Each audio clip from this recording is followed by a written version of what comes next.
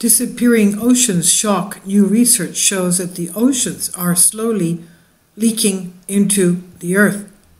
Well, we knew that this was going on at the subduction zones, especially, that the ocean water is leaking into the earth through those areas, coming up through volcanic lava flows or hydrothermal eruptions such as geysers and spring waters.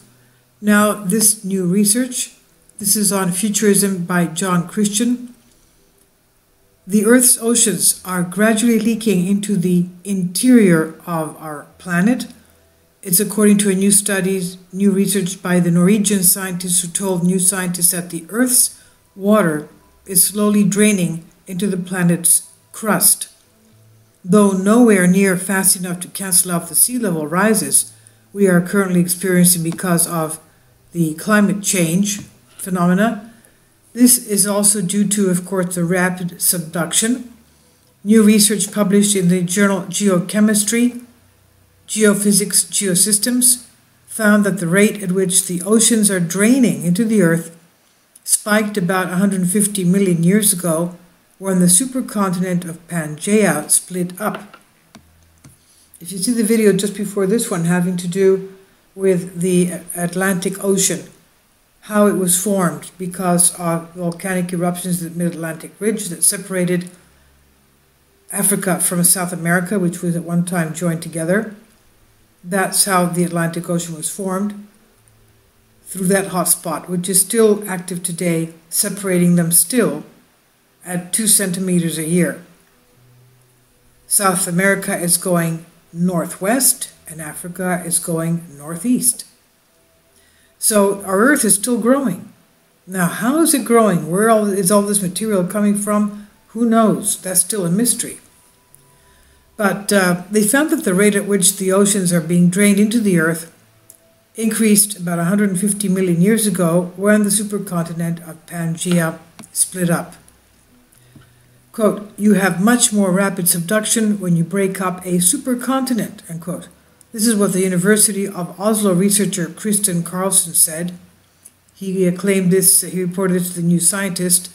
He explained that the rapid subduction is crucial for bringing water in hydrated rock deep into the mantle. So what's the prognosis? At their current rate, according to New Scientists, the oceans will be completely sucked dry in about 12 billion years. But that does not mean there isn't any cause for concern. The magazine points out that the sun itself will be long gone by then. And this is what the New Scientist says concerning the oceans very slowly draining into the rock below our Earth's crust. By Michael Marshall. The water from the ocean steadily draining into the interior of our planet that's been taking place for the last 150 million years. The loss of the water is equivalent to a fall in sea level of at least 50 meters and possibly 130 meters. The drainage will not affect the current rise in sea levels, which is driven by climate change and ultimately our greenhouse gas emissions. This current rise is taking place over centuries, whereas the natural drainage is 10,000 times slower than this.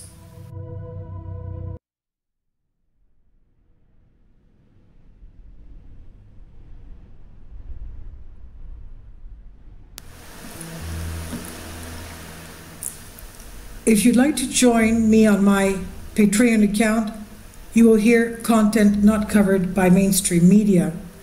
These riveting stories will be based on my research, and I will state my opinions and give my personal insight on diverse and controversial subjects and world events not covered by mainstream media, and not supported by YouTube guidelines.